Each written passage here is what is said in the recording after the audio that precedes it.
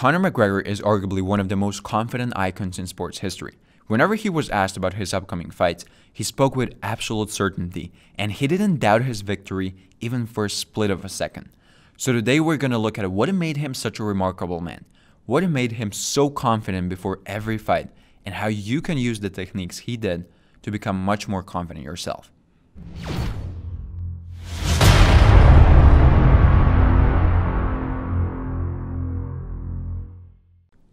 The first thing you have to know about Connor McGregor is that he could trash talk like no one else. He could look at the other fighters in the eye before the fight and tell them exactly how he was going to beat them because he believed what he was saying. And yes, he did visualize all the fights in advance, but the key to becoming confident is believing you can do whatever you're saying. If you think I celebrate number 9, you're highly mistaken, my friend. I don't give a shit about rankings. As far as I'm concerned, I'm number 1. And when Dustin's head clatters off that canvas... Now, there are many techniques to become confident, and visualization is certainly one of them. But I'd still argue that the reason why Connor McGregor is so confident is his work ethic and his mindset that he was born winner. He wants to win more than anyone else, and he believes he works harder than everyone else. Hard work pays, so take notes. Nobody works harder than me inside the octagon, outside the octagon. I am a workhorse.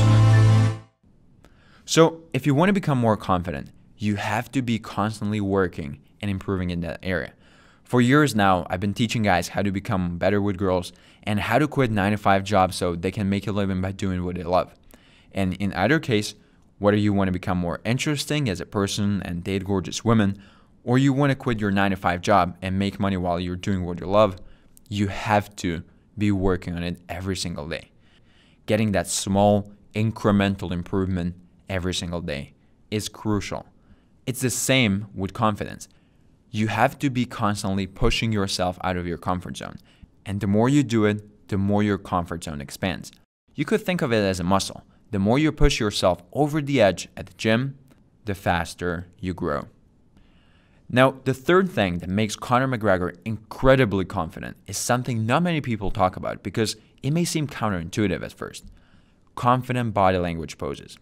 And McGregor is a master of those.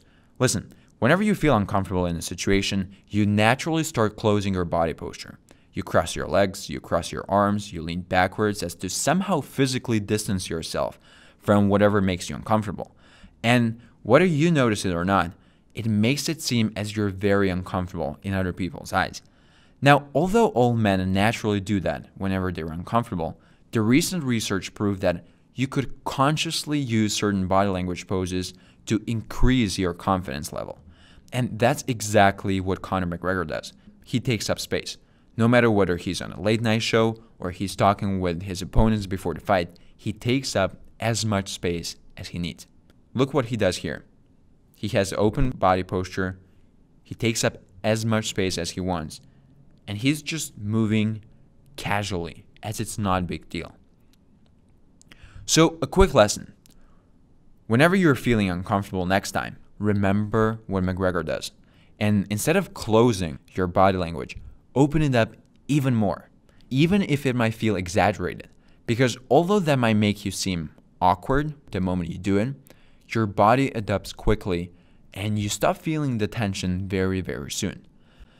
Now, the last quick tip. Watch how you speak in situations when you're feeling a little bit uncomfortable.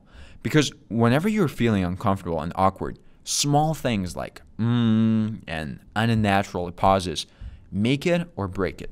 Just watch the video in which McGregor's opponent talks how he's going to beat McGregor. For me, man, that's something that happens every night, every day, and every time it's different, you know. Sometimes it's on the feet, sometimes it's submission, but in the end, my hand's raised every time, and I'm 100% confident in that, you know. It seems like even he doesn't believe he's going to win. He's using a lot of, and does something at the end that ruins the last piece of confidence that he had.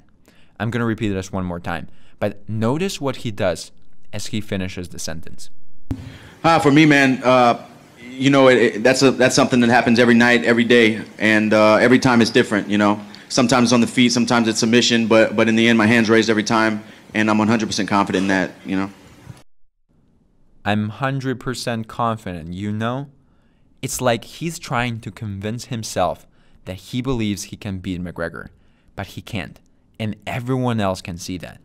He's afraid of McGregor, and there's no person in the audience who can't see that.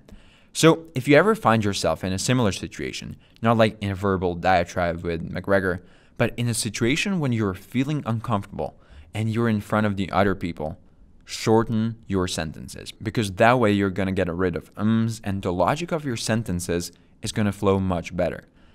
Then next thing, take up more space and slow down as you're speaking. The last thing, constantly be pushing yourself over the edge. Make yourself feel uncomfortable on purpose, because that's how you grow the fastest.